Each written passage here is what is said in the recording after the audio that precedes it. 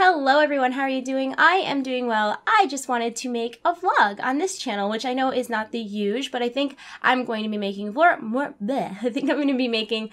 vlogs on this channel. Not that it's going to become a vlog channel or anything, but I used to have a channel where I vlogged almost every day. I vlogged from my job, which was at a vintage game store. And I had lots of fun stuff to talk about, and I feel like every day I had like some new and exciting story to tell. And when the store closed and I stopped working there, obviously I didn't have as much to talk about, so I would vlog. You know, I still tried to vlog often, but it wasn't as often. And then as I've gotten older and busier, I've vlogged less and less. And it's been really hard for me to like keep up with that channel as well as my main channel. And then I've got like a lot of new subscribers, and I never really like promote my vlog channel. So I feel like some people probably don't even know it exists. So what I've been considering doing is just kind of moving my vlog channel from there to here, because I'm only vlogging like once a week or less anyways. So why not bring those videos to more of my audience? So yeah, that's the context for what's going on here. So I'm going to try to like vlog a little more often and just give you like a personal heart-to-heart kind of thing going on. My vlogs aren't really like, some people vlog and they're out in public and they're doing their life and they're sort of just like live journaling it, I guess. That's not really how my vlogs are. My vlogs are usually just like chats, so take it or leave it, that's fine. But anyways, so what has been going on in my life since my last vlog? Well, I think my last vlog was over a month ago, maybe longer.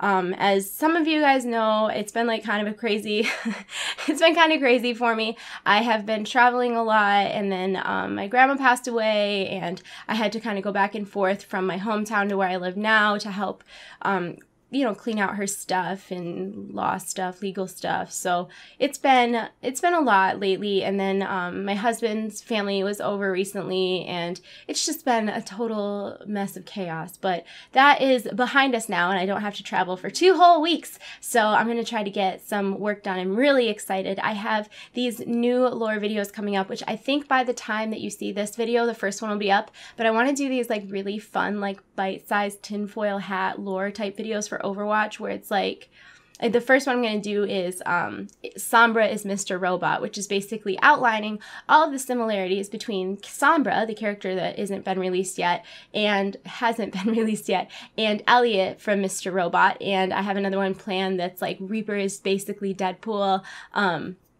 outlining all of their similarities. And I'm really excited about it because I think these could be just really fun, quick videos that, you know, make you think a little more about where game designers are getting their inspiration from. I can't talk at all today.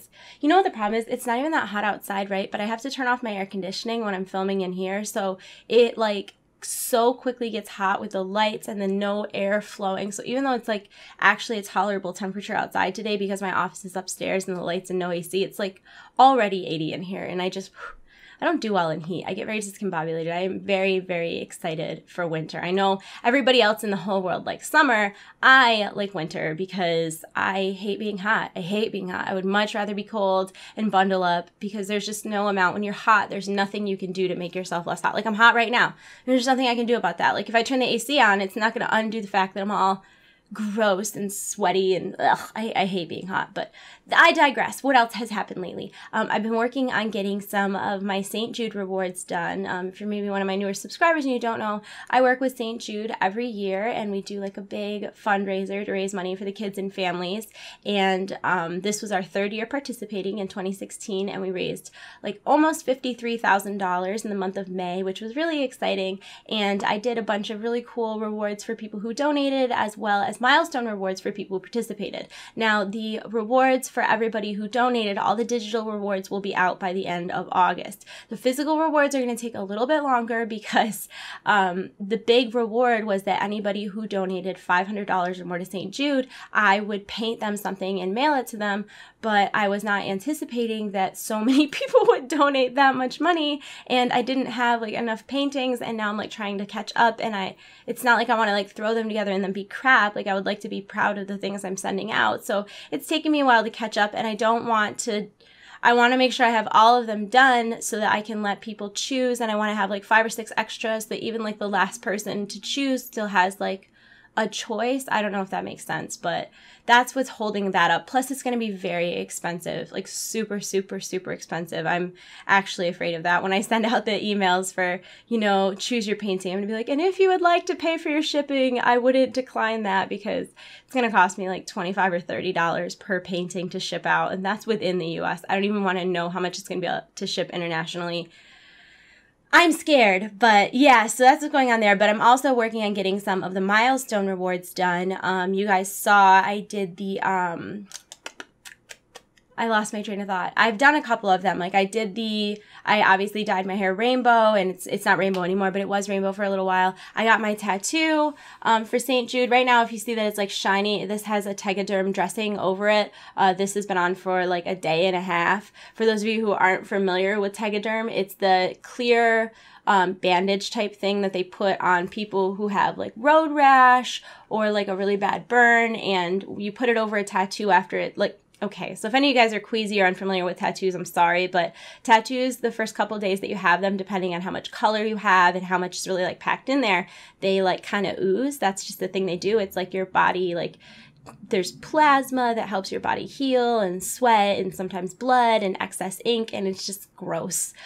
So when you do the Tegaderm method, usually when you get your tattoo, they'll put a regular like bandage on, and you leave that on for like, I don't know, it depends on kind of what time you get up, but usually like 12 or 18 hours, depending on what your life situation is like. And then rather than doing a typical method where you would clean it and put some sort of ointment on it and then maybe wrap it in plastic or leave it to dry, you don't put anything on it. You wash it really, really clean, and then you either pat it dry or let it air dry. You wash your hands really good and put gloves on, and then you apply a Tegaderm dressing right over top. What the Tegaderm does is it keeps all of your body's like natural healing things on the tattoo without allowing it to scab, because the bandage is breathable and it allows some moisture to escape, but it doesn't allow like liquid to escape, and it doesn't allow liquid to get in, and it doesn't allow outside things to get into it. Because if you're walking around with your tattoo open, it's like walking around with an open wound, and you know, if somebody brushes up against it, you can get lint and dust and dirt, and just can get dirty and infected, and it's not good. So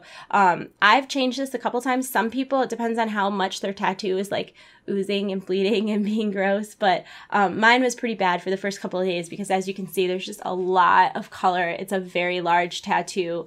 It took 9.5 hours. I was at the tattoo shop from 2 to 1 in the morning. Like I got there at 2 p.m. and I left a little before 1 in the morning. We probably didn't actually start tattooing until after 3, and we took a couple breaks, but all in all, I sat for 9.5 hours in one day. But I'm happy that I got it all done in one day, because I feel like that it's good. Anyways, so I put the regular bandage on, took it off the next day, put Tegaderm on, and that piece of Tegaderm lasted just the day. Like normally you can leave it on for like over a week. Like that's fine. You don't have to clean it. It can get gross under there, and that's fine. But mine, the first piece, because so much stuff was still oozing out, it lost its seal. And as soon as it breaks its seal, you have to put a new one on, because once it's exposed to air, it's no longer sterile, which is the whole point. And I did end up having to change the dressing like 3 times in the first 2 days because of, you know, leaking and just not good stuff. But this piece has been on since Saturday afternoon, and today is it's now Monday evening, and there's not really any buildup or anything under there, so I'll probably leave this on until it wants to come off, and then I won't put another piece on. But what's cool is that rather than it forming any sort of scabs, Tegaderm prevents that, you know, all that oozy stuff from forming a scab on the outside, and your body either reabsorbs it and it helps you heal better, or you'll just wash it off when you take the bandage off, but you pretty much skip the whole scabby, gross phase. And most people, when they take their Tegaderm off after about a week, it's at that first like soft peeling phase, and your tattoo heals a lot faster. It's also nice because when you get tattooed, it's obviously very raw and rough, and I don't have to worry about touching it, or if somebody runs into me, it's not going to be like excruciating. It's just protected, and it's a lot less painful. You can shower with them on and everything. I wish I had taken pictures of how much mine pooled the first couple times, because you guys would have gotten a kick out of it. It was so gross. But yeah, so I will make sure that I show you guys pictures and stuff once it's all healed. If you want to see better pictures, I have pictures like on my Instagram and stuff. And I did video her tattooing it, but it's not all that great of a video because my memory card only holds 6 hours of video. So I only have the first 6 hours of the tattoo. There's no, like, most of the color is not captured. But I'm going to be making, once this heals, an updated tattoo video, and I'll make sure that I show some footage from that in there. If you've ever, I don't know, maybe you've never seen a tattoo being done, or I don't know, but I'll just put little bits and pieces in there. I'm certainly not going to put all 6 hours in, but because it wouldn't even be that, excuse me, the hiccup, it wouldn't even be that interesting because you don't even see the completion of it. But yeah, so that's what's going on there.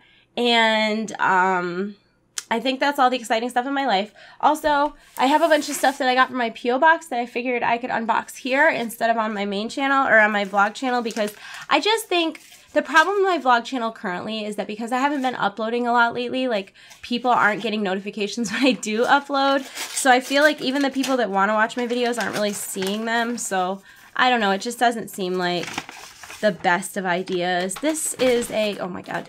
So this is a letter that was sent to my P.O. box. And it is a printout of a tweet. And the first tweet is from me, and it says, "You don't need to wait. It's the principle that's upsetting to me more than the money." And someone said, oh, okay, so context. I did a video about Overwatch a while ago that got a lot of views, and the Latin America Overwatch channel copyright claimed it, but it wasn't like a rightful claim, so I like didn't make any money on that video at all, even though it got like 500,000 views, because it took them so long to get the copyright claim taken care of. And someone had tweeted me and said, I'll wait to watch the video until, I'm sorry, my hair's doing weird things. Someone was like, I will wait to watch the video until the monetization situation is taken care of. And I said, you don't need to wait. It's the principle that's more upsetting to me than the money. And then someone responded, this is Kim Brielle. She sent this to me. Everyone who missed the ad in the video, reading is hard and words are hard. Kim Brielle said, everyone who missed the ad that watched the video could just send you like 1 cent. Hashtag pennies for Panzer. And she mailed me a penny, which is hilarious and adorable. I swear to you, I'm giving up on words forever. That is adorable and hilarious. I love her. She mods my St. Jude streams, and she's the best. So thank you. Hashtag pennies for Panzer. The next thing, okay, so these two are from the same person, so I'll do this one next. This one is from Amazon, so I don't, oh God. Okay, there's gonna be plastic noises. I'll try to hurry. Okay. Is it shoes? What? I think it's shoes, guys. That just fell. What's it say? So this is from someone named Robert, and oh my God, it's nice shoes. It's boots. That's exciting. Oh my God, no one ever sends me stuff like this. I get a lot of like art and stuff like that, which is great, by the way. In my P.O. box, I love getting art and I love getting stuff like that. But like, I mean, I do like shoes. I'm a big fan of shoes. Let's see if they fit. Oh, well, I mean, there's things inside the feet right now. So as of this second, they're totally not going to fit. But maybe they'll fit once I get that out.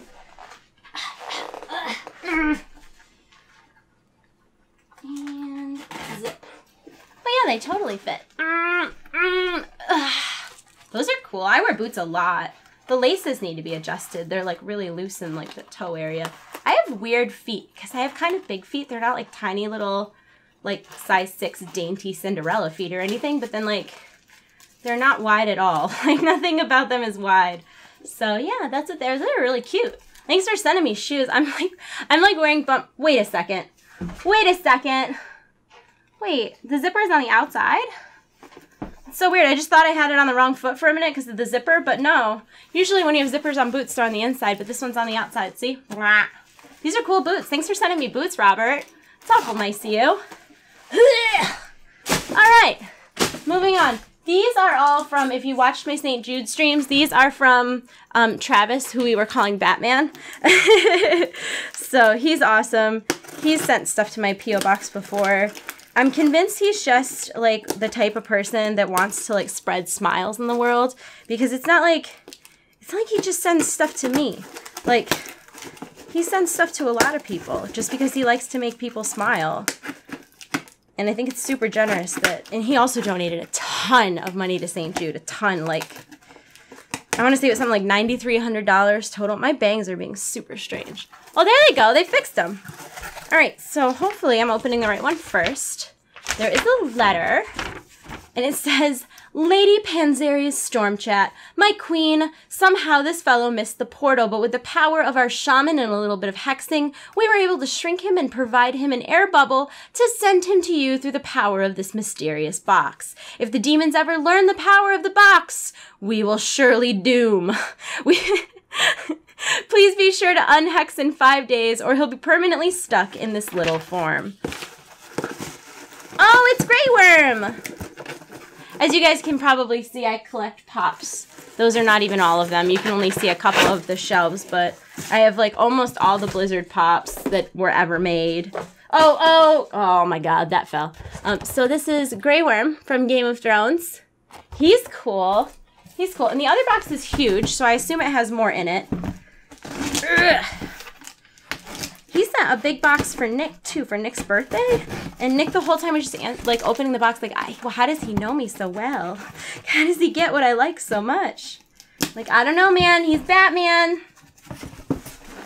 There's no figuring out Batman. Does it? Speaking of which, did you guys see Suicide Squad? I really liked it. I really liked Suicide Squad. I was very surprised that it got the reviews it got. Because I thought it was great. There were a couple parts that I questioned, but then, like, I could have been not paying attention. That could have very well not been the movie having a problem. It could have been me. If you're familiar with my vlogs or anything like that, you guys know I have, like, ridiculous ADHD. It's a problem. All right. So this one says, Lady Panzeri's Storm Chat, my queen, we discovered that we are on a world that has been conquered by the Legion, and that they plan to use this world as a staging ground to invade Azeroth. We watched as they corrupted powerful creatures into foul demonic monsters, and people's souls were devoured to feed the fell machines. We knew we couldn't stand around and let these innocent people die, so we attacked one of the encampments and freed the people with their leader, a lady who had a very unique creature. The lady knew her world was doomed and asked us to save her people. Our mage, with the assistance of a warlock, has an idea to open a temporary portal back to our world. We'll send her and her people to you with this letter, pledging our support to House Chatgarian, while your loyal crew seeks ways to halt the invasion. We are not prepared, but we will give our lives for this. This is amazing. He always does it. Oh my gosh. This is fun. Oh my gosh. This is awesome. So this is like a Game of Thrones inspired like adult coloring book with like dragons and stuff. Very cool. Very cool. What else do we have in here? Oh my god, why is this so big? Why is this so, is this, oh my god, stop. Okay, that's amazing. This is Daenerys riding Drogon. Giant pop. Biggest pop of all time. There's more pops in here. Oh my god, there's so many pops.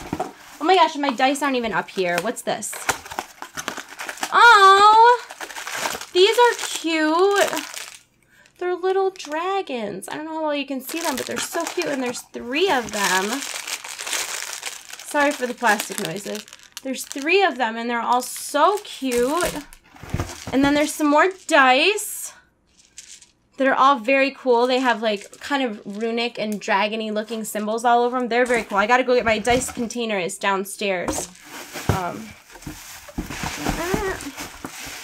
right, and then we have,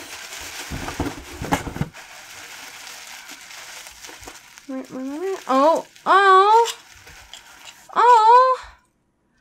I don't know how well you can see it, but it's like a dragon and he's like holding onto a D20. It's really, really cute. And then the last thing in here is an unsullied pop. So thank you so, so much for all of this stuff. Of course, you guys, I never like ask anybody to send anything to my P.O. box. But if you want to send something to my P.O. box, the information is in the video description, as always. Oh my god, my hair. My hair is like not cooperating with me whatsoever. But yeah, so thank you for all of this stuff. Thanks for sitting and watching my vlog and letting me have a little heart-to-heart with you. I will hopefully be doing this a little bit more often, and I think that's it. So yeah, thanks for all this stuff to my P.O. box, Travis and Robert. I really appreciate it. And Kimbrielle, hashtag pennies for Panzer. And yeah, yeah, I'll keep you updated on my tattoo situation. I'm also going to be doing an updated room office setup tour video because obviously things have changed. So I'm hoping that'll be out this week or next week. I also have to do my Draw My Life, which I've started, but I don't know. I think I'm going about it in the wrong way because it's taking a very long time. So I'm working on it. I will do my best. I promise. I'm going to go. I hope you guys are all having a wonderful day. I love you all. You're in my hearts. I'll see you soon. Goodbye. Goodbye. Goodbye.